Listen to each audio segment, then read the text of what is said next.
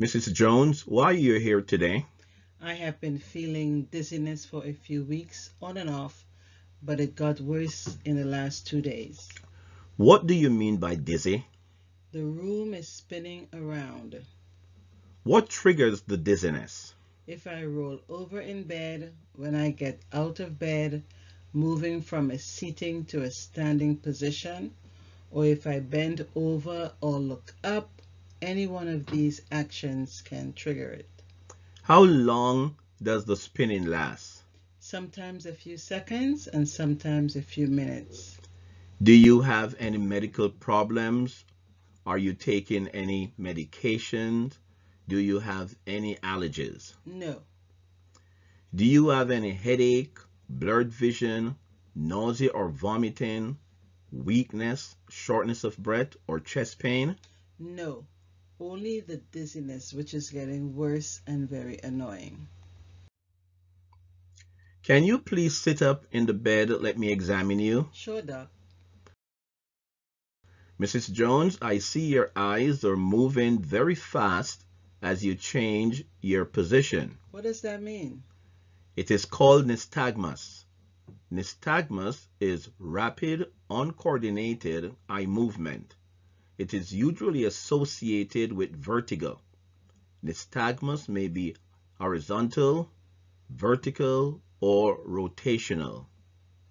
I believe you have vertigo. What is vertigo? It is actually called benign paroxysmal positional vertigo. It is episodes of dizziness or vertigo that is due to calcium pebbles in the posterior semicircular canal. To confirm my suspicion, I am going to do the Dix-Alpine test on you. This test will confirm the diagnosis. The Dix-Alpine is performed by asking the patient to sit up in bed with her head turned 45 degrees toward the affected ear and then rapidly lie supine. If nystagmus occurs, this is diagnostic of BPPV. So, what is vertigo? BPPV is a very common form of vertigo. It is due to calcium deposits in the posterior semicircular canal. It is triggered by bending over, looking up, standing up from a supine position, and turning over in bed. Dix-Alpine is used to diagnose BPPV, while Epley maneuver is used to treat. The Epley maneuver is a maneuver that seeks to displace the calcium from the posterior semicircular canal back into the utricle. These are the steps.